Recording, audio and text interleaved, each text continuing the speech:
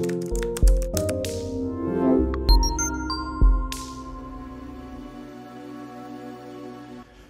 everyone, this is Elijah with Financial Anatomy, coming at you with another video on how to take control of your financial destiny. Here on this channel we talk about personal finance, side hustles, apps that involve money in some form, and investing. And in this video we're going to be talking about the last two, which is investing in apps that have something to do with money, in the form of M1 Finance. So M1 Finance is an investing platform that you can use to invest your money. It's mostly known for its autonomous features, which makes it very appealing for long-term investors.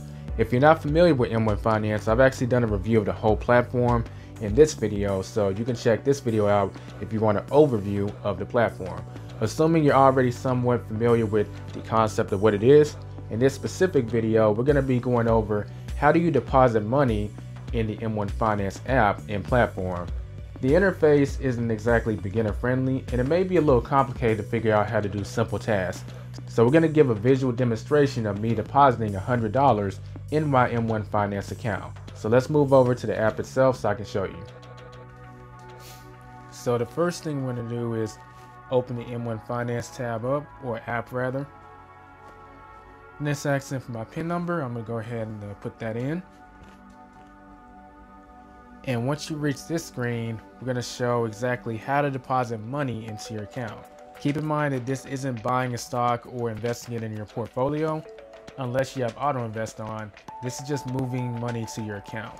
So the first thing you want to do, you see this line right above where it says Manage Pi. We're going to actually slide that upwards. When we slide that upwards, it has the option for us to deposit cash.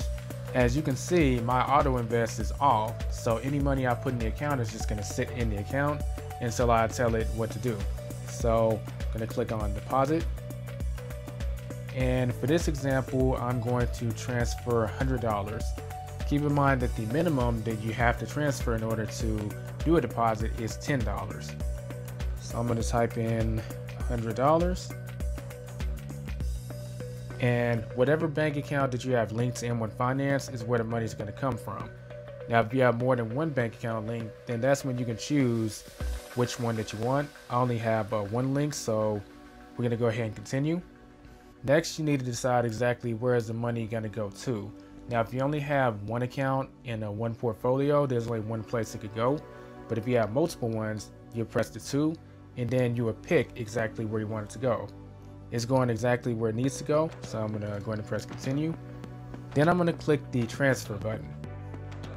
It's going to ask me to confirm the transfer, and it's letting me know that this will happen the next business day. So right now it's 6:32 p.m. The transfer won't actually pull the money out of my account until tomorrow. Then depending on your bank, it may come the same day or it may take a day or two. You'll have to experiment to see exactly which one of those two it's going to be. Each bank is differently. I bank with Chase, and the same day it pulls the money out is the same day it hits the account in M1 Finance for me. But it may be different for your banking institution. You won't know fully until you actually do this, so that's just something to keep note of. I'm going to hit confirm transfer.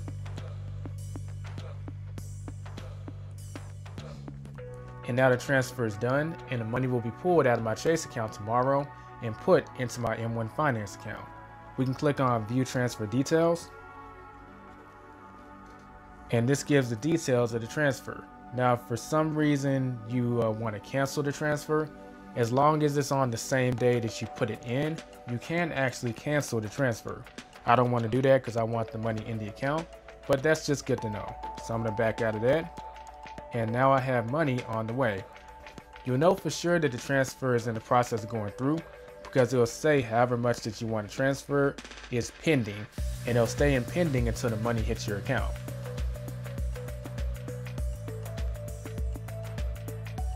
An alternative way that you can deposit money is to click on transfers and click on move money.